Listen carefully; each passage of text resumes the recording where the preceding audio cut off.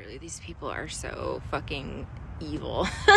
They're just cruel. Like, they can't, and again, it's probably the culture down here, you know, like, we don't accept homeless people. If you're not working for the devil and making devil money, you can't live here. You can't exist here, right?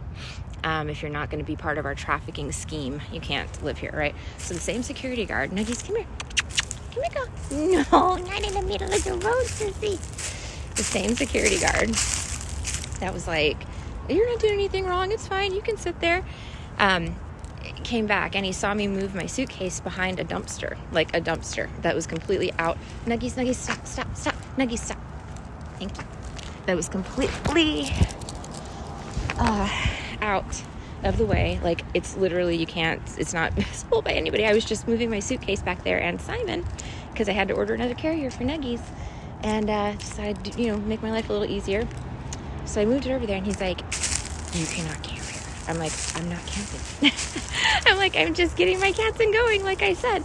And he comes back just to fucking harass me. You know what I mean? Well, we have 24-hour security. It's not a place for camping. I'm like, nowhere is a place for camping, motherfucker. Do you think I want to be out here? You know, in 40 degrees, I'm out here because my family is a piece of fucking shit. And everybody that I knew, you know, is a piece of shit. They sabotaged my entire life. I didn't do this to myself.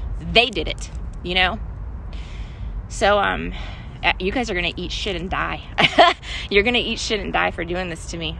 You know, you are. I make it my mission in life. Even after your death, I'm going to make sure everybody knows exactly what the fuck all of you are.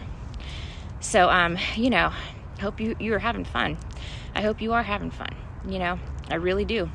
Because you're done. Your days on earth are numbered. And I mean that. And that's not coming from me.